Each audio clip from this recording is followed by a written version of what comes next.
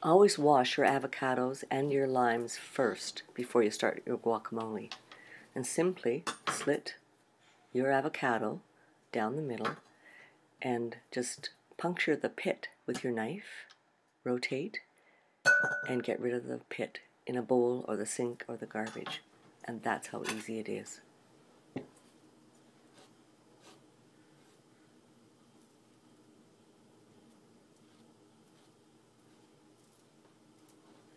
The best way to scoop out that beautiful ripe avocado is to use a kitchen knife.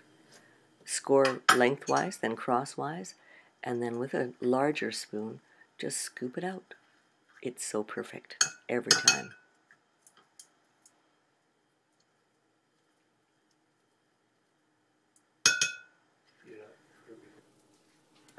Do you want a smooth guacamole or chunky?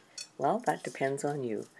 Put everything into a bowl, your lime, your onion, garlic, cilantro, avocado, and just stir it until it is the texture that you want.